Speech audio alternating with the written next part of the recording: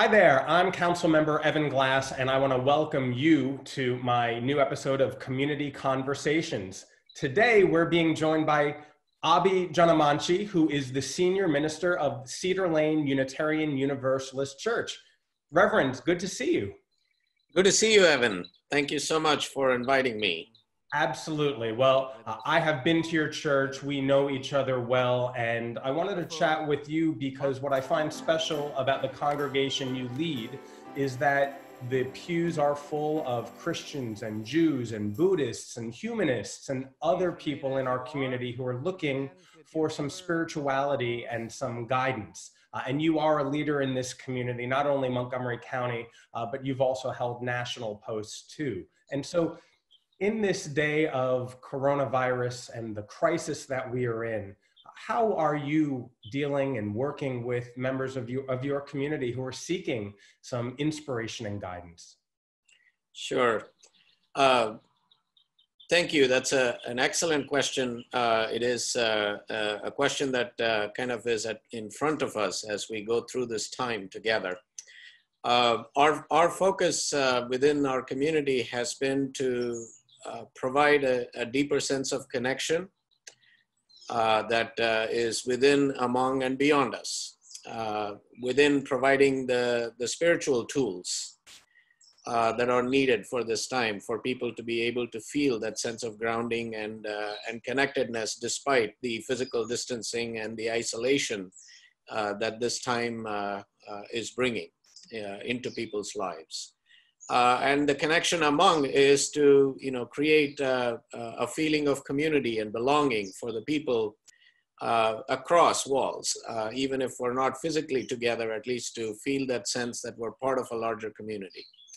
And beyond, recognizing that we're all in this together and we are interconnected and interdependent, and it is not just about us, our own lives, our families, or our friends and our religion, members of our religious community, but that we also are connected to the larger community and finding ways to be of service in this time. So that's kind of how we have been approaching our time together in these past few weeks. And we are in the springtime, and it is a very memorable time, a celebratory time for many faiths around the world. We recently had Easter and Passover. We are now in Ramadan.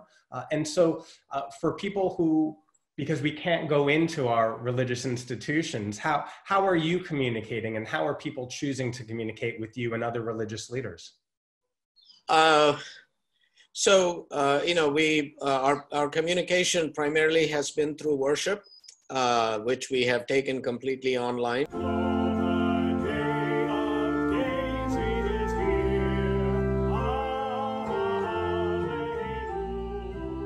So we continue to gather as a worshiping community every Sunday.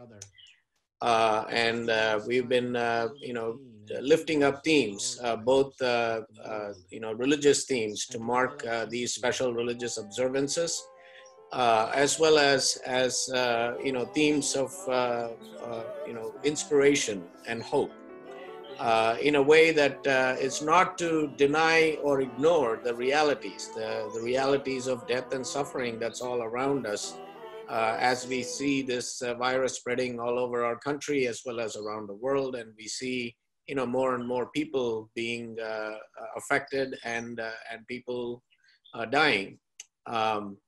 And so, we feel that all religious traditions have important teachings that are lifted up through religious observances like Passover or Easter or Ramadan or the Hindu festival of Holi, which is a festival of spring, the celebration of joy.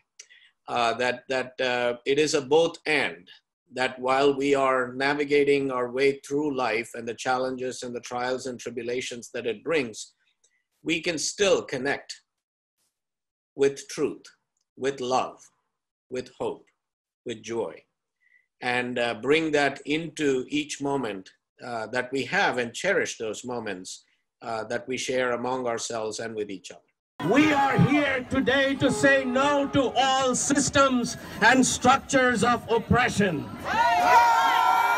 to listen to the call of love and answer to that call of love with the yes of our lives. Well, and your messages of truth and joy and hope and love, the ability to do so via the internet and online, I think is a beautiful 21st century tool. And I know that you were the former president of the International Association of Religious Freedom, and I can think of no other way to celebrate that freedom than to do so online and communicate in an unfettered, unfiltered way.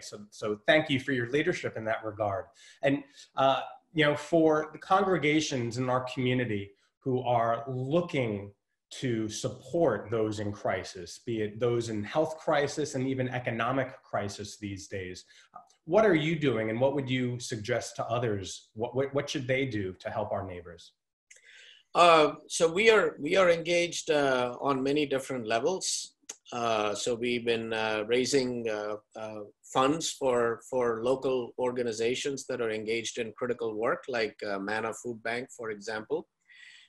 We also, are supporting our Congregation Action Network, which is a group of over 70 congregations in the DMV region that has now established an emergency relief fund for undocumented families that have been impacted by the crisis, including, loss of jobs, lack of health care, and also families that, have been affected by COVID-19. We've had a few cases in some of our member congregations of people who either have tested positive or have died from COVID-19. So that's one way we are doing this. We're also volunteering our time and efforts, members involved in different things, including volunteering for MUM, which is the area, again, another food organization that is there to reduce food insecurity among residents of our county. We are mobilizing to support CASA that has put out a call for drivers who need to take food, and many of our members are making masks and gathering them and providing them to people both in our congregation and giving it to hospitals in the area. Sure. Well, you have definitely a congregation that leans heavily towards social justice, activities towards making sure that everybody is cared for. And I applaud you. And I do love visiting your church, usually during these events where we support one another. And we have inspirational messages which are led by you beautifully. And because of that social justice bent, I know that you are also a sanctuary church where you have a member of the community, Rosa Gutierrez Lopez, who is an undocumented woman with her family. My nombre es Rosa Inés Gutierrez López. Soy de origen salvadoreña. I'm from El Salvador. And so she's been in refuge in your church for a number of years now, right? Well, she's been there for more than 16 months since December 2018. And yes, you're right. She is undocumented and has an active order of deportation against her from ICE. She's from El Salvador originally, has been living in this country for 13 years and has 3 US-born children.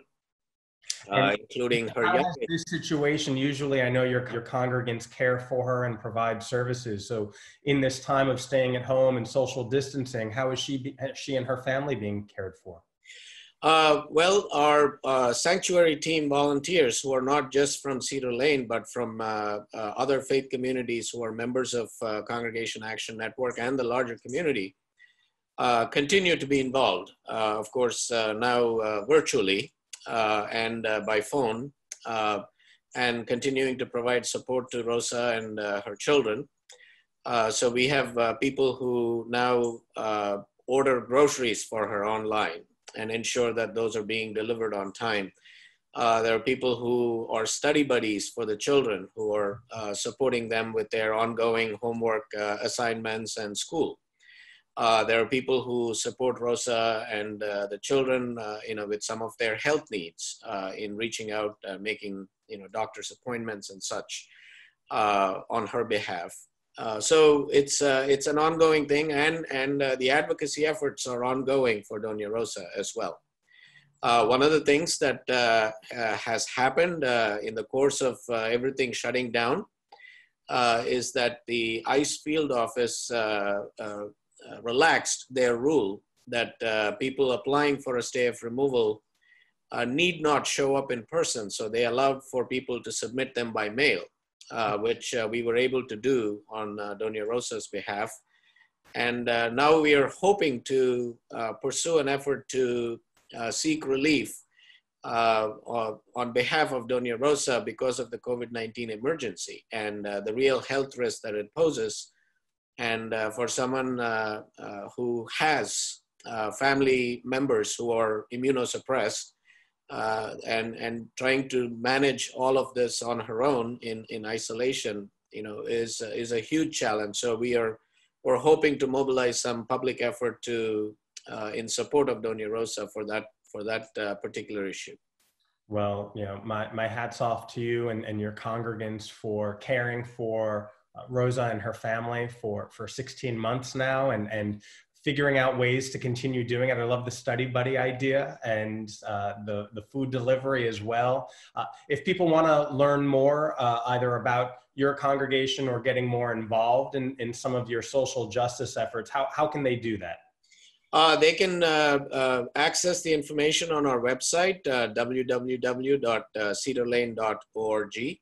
And there is information that they should be able to find and connect with the people who are engaged in some of those efforts. And Reverend, I appreciate you taking the time to talk with all of us and share the efforts and your wisdom as well. And as we're closing out this conversation, is there anything in scripture or any poetry that you'd like to share to provide some guidance and inspiration during these really challenging times? Yes. Actually, there are two pieces of poetry, if I may. Yeah. One is from the poet Mary Oliver. She writes, "Every day I see or hear something that more or less kills me with delight, that leaves me like a needle in the haystack of life. It was what I was born for, to look, to listen, to lose myself inside this soft world, to instruct myself over and over in joy and acclamation." And the second one is from the poet William Stafford, who writes about the string, the invisible string that connects us all. There's a thread you follow. It goes among things that change, but it doesn't change. People wonder about what you're pursuing. You have to explain about the thread, but it is hard for others to see. While you hold it, you cannot get lost. Tragedies happen, people get hurt or die, and you suffer and get old. Nothing you do can stop time's unfolding. You don't ever let go of the thread. Well, thank you for sharing those poems with us. And, the thread that binds us all together is our community, is our faith, is our civic values. And one of the things that I've been working really hard on at the council is making sure that our social safety net is strong and all the threads that you and everybody else in our beautiful community stitch into that social safety net, that's what's going to get us through. That's what is going to ensure that those who need help the most receive it. And so I appreciate you taking some time out of your day to provide a little inspiration and motivation to me and to everybody else who is listening. And Reverend, thank you for everything that you do. Thank you for your beautiful congregation.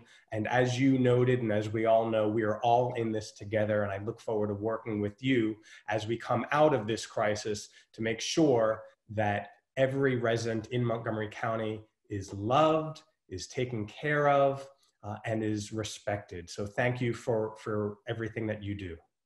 Evan, thank you so much for all that you do in service of our community and our values, and the way in which you and members of the council and our county executive have been leading with courage, with integrity and compassion in these times, and really, you know, ensuring that that safety net that you mentioned about is available for all people, and really emphasizing about that love that you lifted up, you know, that love that will not let us go or let us down or let us off the hook.